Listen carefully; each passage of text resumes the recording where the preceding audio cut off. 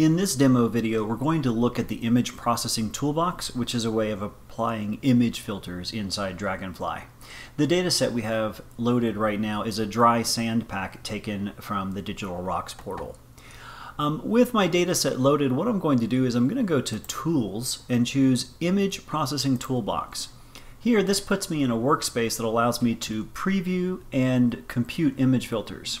The first time you load it, you may find the image processing panel over on the left, but you can undock it and move it to the middle like I have here. What this workspace allows you to do is construct one or more filters in sequence that allow you to operate on your images. So let me demonstrate. Here in the image processing panel, I have a number 1 for my first operation. I'm going to click in this drop-down box, and what I'd like to do is find my favorite let's see, which filter do I wish to use? We'll find my favorite smoothing filter. Actually, in this case, we want to do a sharpening filter first.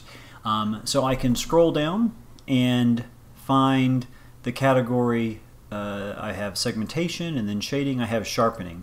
So I'll choose an unsharp mask. And I have this filter selected. The input for the filter is the only image channel I have loaded, my dry sand, and the output will by default be called dry sand unsharp, but you can change this name if you like. The parameters for this filter are spelled out here. I'll make it a 3D kernel. I'll zoom in on the image, and what I'll do is I'll increase the unsharp factor and increase the standard deviation, and I'll ask for a preview.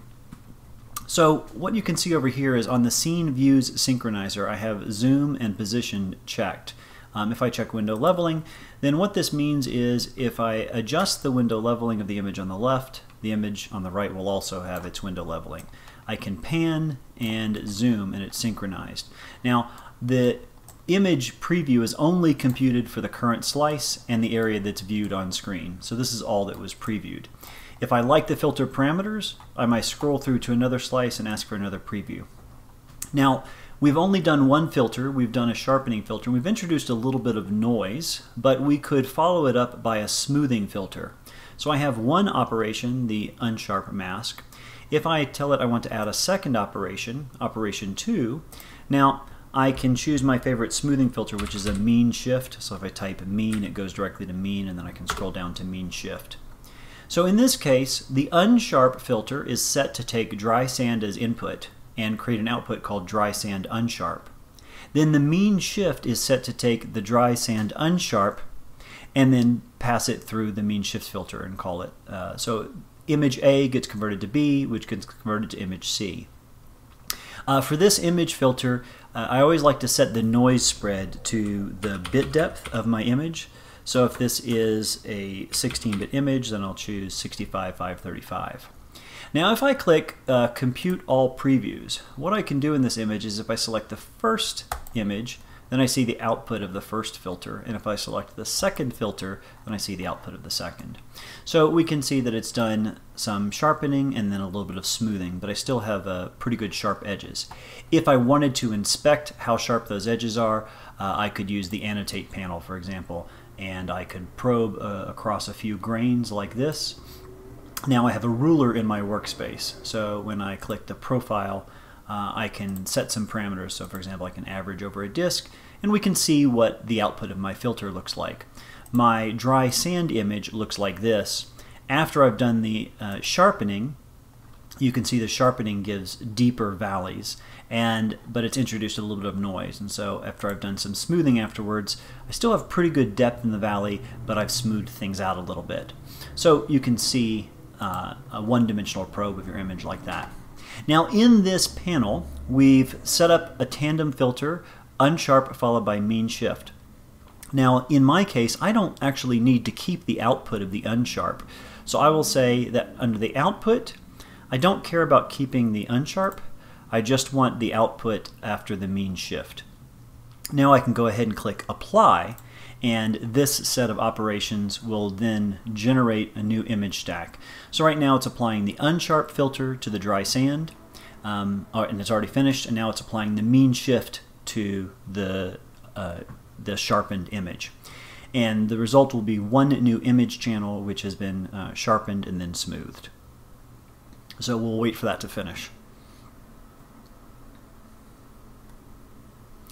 Alright, it's done. Now, I also want to look at another image filter that I like to use. I'm going to remove the second filter, and one filter that I use quite often is the Sobel, so we'll type Sobel. And of course I could, I'm going to add an output now so that Sobel is captured.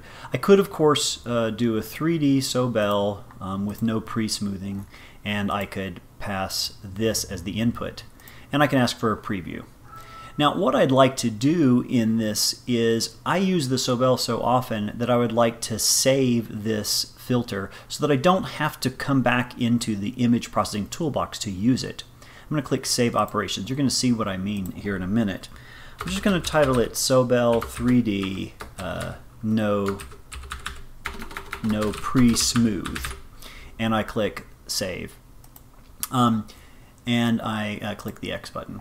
Now I can go ahead and close the image processing toolbox. So I have my dry sand, and then I have what's been sharpened and then smoothed. If I wanted to apply a Sobel on either of these images, I can come over here and choose the image processing panel.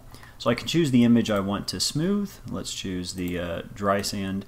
And then if I want to apply the Sobel, I can look in my list of operations, and Sobel is here. Now at this point I can apply it, and this means I can get a new Sobel processed edge enhanced image without having to go into the image processing toolbox. So the image processing toolbox is useful when you want to test out parameters and experiment and set up a sequence of filters, but if you're going to do the same filters over and over again, then you might save the operations so they're accessible from this panel. Okay, so that shows you how you can do some image processing. And we're going to save this, and we're going to use this in the next video where we look at watershed transforms. So that's the end of this video on Image Processing Toolbox.